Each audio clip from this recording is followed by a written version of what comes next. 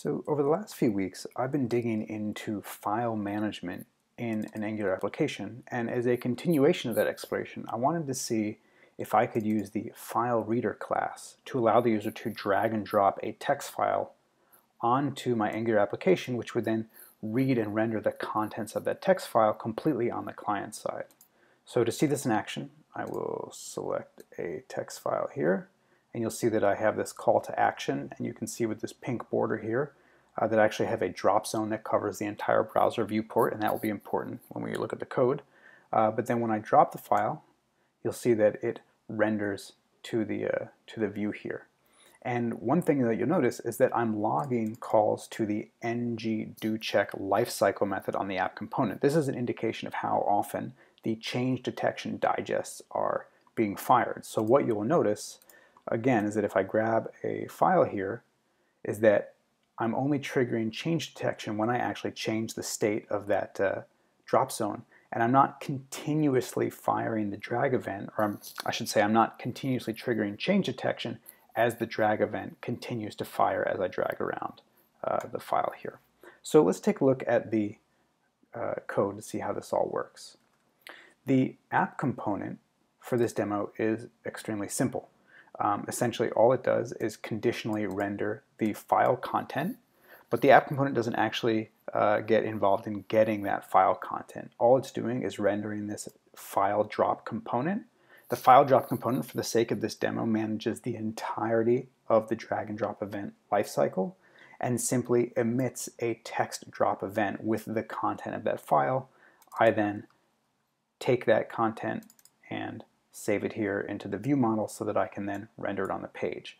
So essentially, I'm allowing the file drop component to exist in the application at all times and then manage its own visibility within the browser viewport. And for the sake of this demo, I found it simple to keep all of that in the same place, and it also makes it easier to coordinate some of the drag and drop events, which you'll see are a little bit of a fun adventure / nightmare. So let's take a look at this file drop component to see how it works. The view for this file drop component is incredibly simple, but the code behind this component is actually fairly complex. I'll try to walk through it as best that I can, but mostly you'll have to look at it in your own time.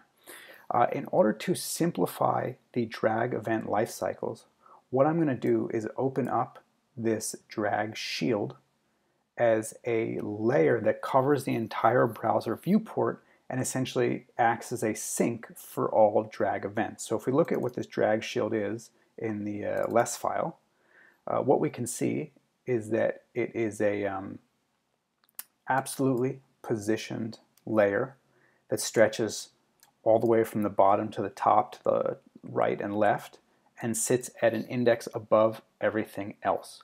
So essentially the drag shield, when the drag operation is in play, becomes the only node in the entire DOM tree that is accessible to the user, right? If we jump back into the browser and we look here and we again drag a file, what you'll see is that pink border covers everything. So the H1 here and the H2 and this code and this pre, none of these are actually receiving mouse events because all these mouse events are being captured by this drag shield. And because of the way the drag events work in the browser, this actually simplifies things quite a great deal. Drag enter and drag leave events, unlike the mouse enter and mouse leave events, bubble up through the DOM, which means that as you bind to the drag enter and drag leave events, you have to manage those events bubbling up from all of the descendant nodes as well as to the target on which you're bound, which makes things very complicated. This drag shield simplifies that greatly because it's empty, so it has no children, it has no descendant nodes, and it's the only node that's accessible to the mouse while it's being rendered, which makes, again, everything a little bit easier to reason about. So how does this all work? So let's jump down into our ng on init, and then we can traverse the code flow from there. So first what we're going to do is set up our window events.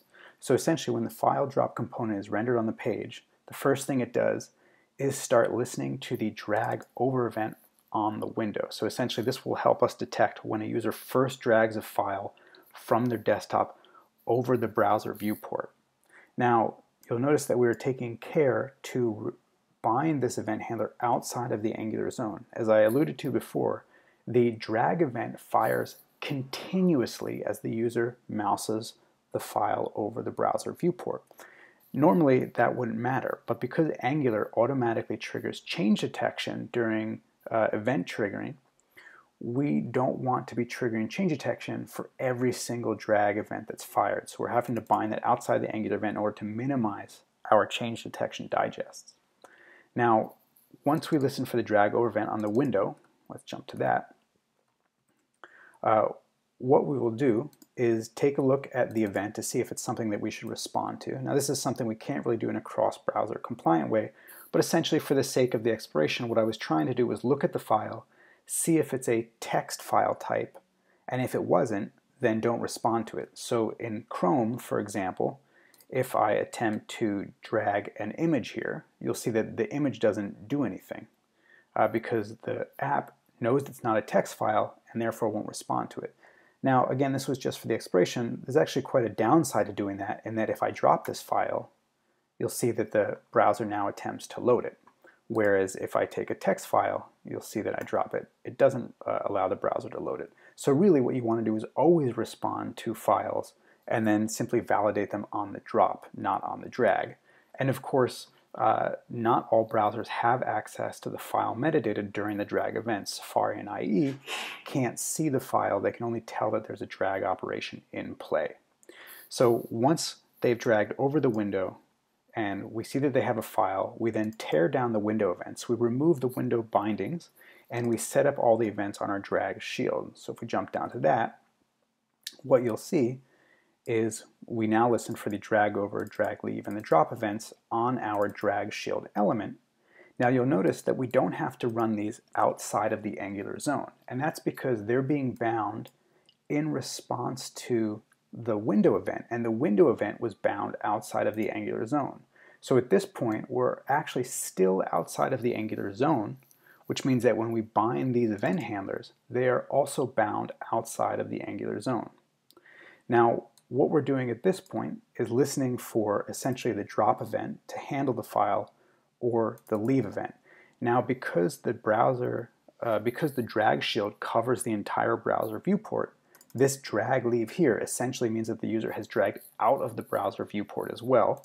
And when that happens, you can see that we tear down the bindings on the drag shield and then reestablish the bindings on the window. So this kind of resets us to our original state where we then listen for drag events. But let's take a look at the drop event. Or is it the handle shield drop?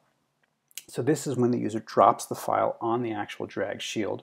We have to prevent the default so that the browser doesn't attempt to open the file in the browser. Again, we sort of go back to that reset where we unbind the drag shield events, we rebind the window events, but really the whole point here is that we now attempt to omit the dropped file content. If we jump to that, we attempt to get the file from the drop event, which may not always be possible. Then we check to see if it is a text MIME type, and if it's not, so if the user dropped an image, for example, we're just going to return out and ignore that. Now at this point, if we have a file and the file is of type text that we think we can read, now we're going to go ahead and use that file reader that I talked about earlier to try and read in the content of the file. To do that, we're going to be calling the read as text and passing it the file that was dropped. But before that, we have to then bind some event handlers so that we can listen for the ready state or the state on the file reader. In particular, we want to listen for that onload event, which will get us the text content of the file in this reader.result, which I'm going to emit as part of my event emitter. Now this text drop events event emitter is exactly what our app component is listening for here in this text drop event, which will then take that file content and render to the page. So there's a lot of code here. Dealing with drag and drop is in and of itself like 90% of the complexity of this demo. The file reader stuff is itself, just a handful of lines of code. So if you only want to care about reading file input, for example, using the file reader, it's not much more than that. But doing this in the context of user interactions that involve drag and drop, obviously there's a significantly larger amount of code, and I'll let you go through that. It's a little bit hard to walk through, but hopefully you got the gist what we were trying to do here. You know, again, if I refresh here, right now, if we look at the elements on the page, what you'll see is that the file drop component is always there, but is display none. And then when we drag a file, you'll see that it goes to display flex down here. This drag shield now covers the entire viewport, and that allows it to capture every single mouse event that is now being used in the application, which allows us to capture that drop event, which allows us to read the file content, emit it, and then render it into the app component. So anyway, this is just a fun code kata for me, and trying to get a little bit more familiar with the file APIs and the event APIs for drag and drop.